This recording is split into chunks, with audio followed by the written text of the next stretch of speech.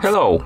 In front of me I have HUAWEI Watch GT 3 Pro, and I'm gonna show you how to change the screen timeout duration on this device. Basically, how quickly the screen will turn off after you stop using the watch. First, we need to wake up the screen on our watch, and you can do it by pressing the crown button. After you wake up the screen, press the crown button again to open the menu. Now, scroll through the menu by swiping on the screen, find the settings icon and tap on it. In settings, scroll down, find the option called display and brightness, tap on it, and scroll down, find the option called sleep and tap on it.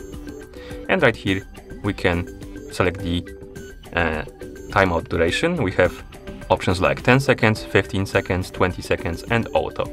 Select the option you like, then tap on OK to confirm.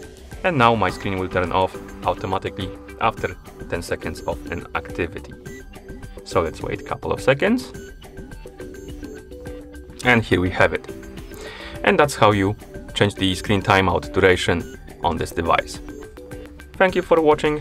If you found this video helpful, please consider subscribing to our channel and leaving a like on the video.